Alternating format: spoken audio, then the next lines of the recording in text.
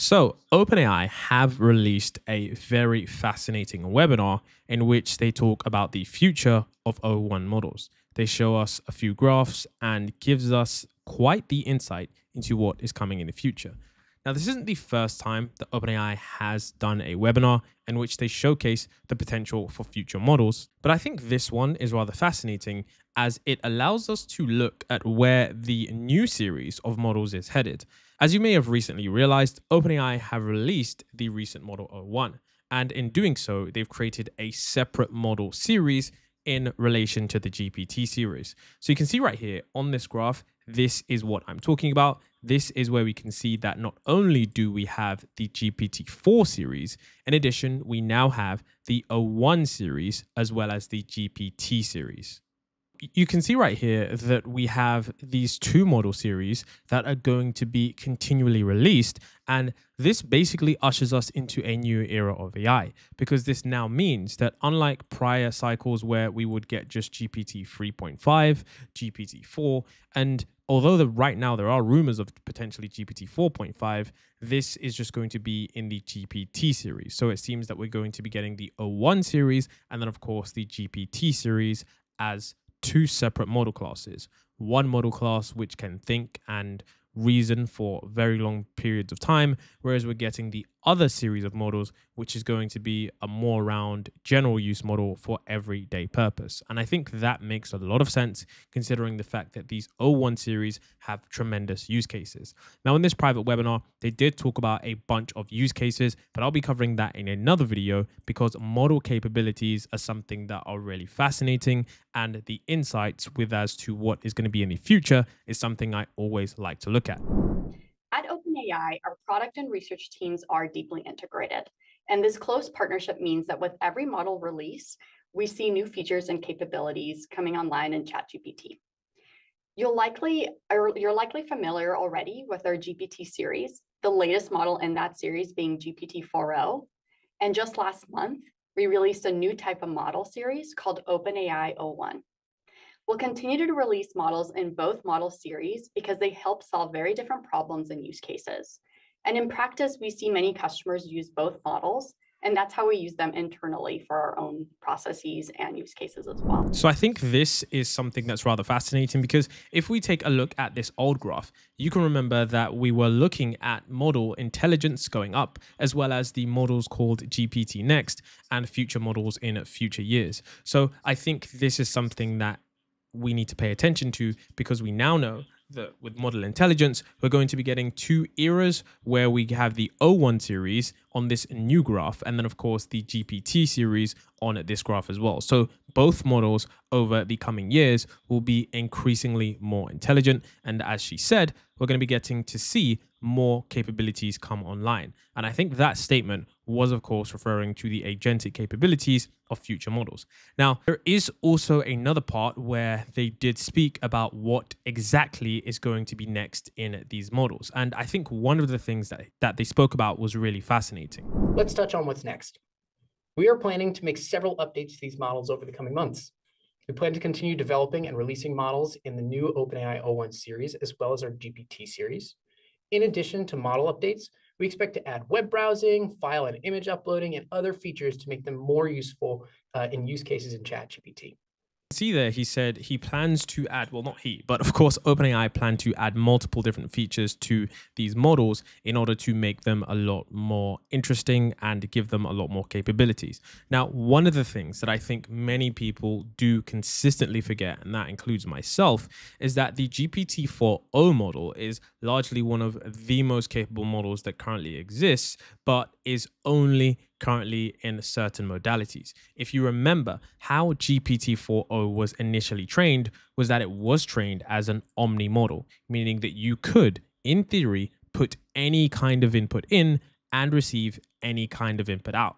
Now, this is something that has slipped the minds of everyone because GPT-4o didn't ship with these capabilities initially, which meant that people didn't realize that you could use it for other things. Now, I'm guessing that The other features that are probably going to be added are the ones on this web page right here that I'm going to show you guys in a moment. So now if you come over to this web page, which is on the Hello GPT 4.0 web page, and you scroll down all the way until it says exploration of capabilities, you're going to see that there are a variety of areas where you can see the new capabilities that these models are going to be getting in the future. Now, of course, there's no promises, but this was something that we saw GPT 4.0 can do. Remember, this model was trained on a variety of different inputs and outputs that allows it to do anything.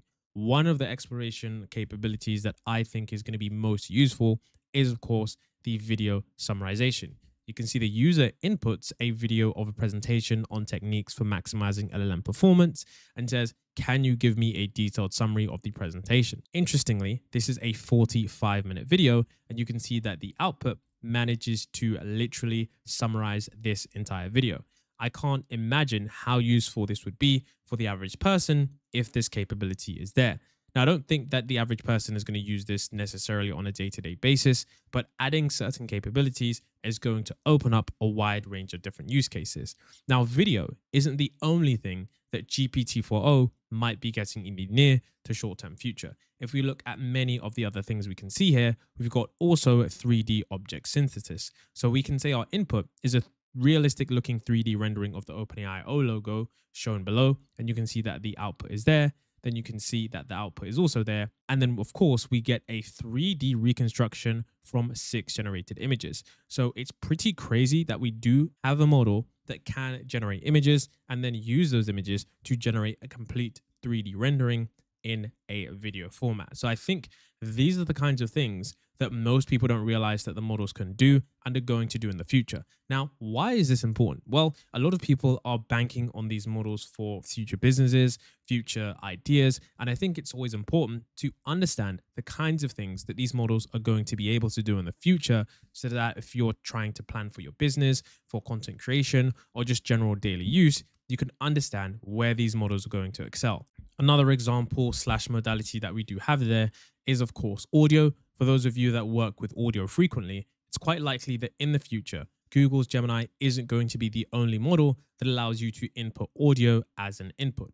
Currently, this model exists because it allows for hours and hours of footage, but it seems that in the future, OpenAI's GPT 4.0 Omni model is going to be the one that has these features. You can see that there is a minute audio input in, and then someone asks how many speakers are in this audio and what happened, and the output is that there are 4 speakers in the audio, and it describes it. And someone also asks GPT 4.0 to transcribe this, and you can see that the model manages to easily transcribe exactly what's going on. I think this kind of thing is going to be really useful in the future, considering the fact that many times you have many different file types, file sizes, and it just allows you to immediately work with GPT 4.0 / the Omni model in a way that is much more seamless. Another one that I don't think most people will be using this, but I still think it's an exploration of capabilities, is where you can get one single image and you can use that image as a story in multiple different character scenarios. You can see here we've got Sally, the male woman, and you can see that we can have this character in multiple different scenarios simply based on one picture. And you can see that all you're doing is inputting these simple prompts, and you're saying, uh-oh, Sally tripped and the dog is chasing her. And you can see we immediately get an image that looks like Sally's tripped. Then you can see we just update the story and it turns out it was a nice dog. And then we can see Sally is driving away.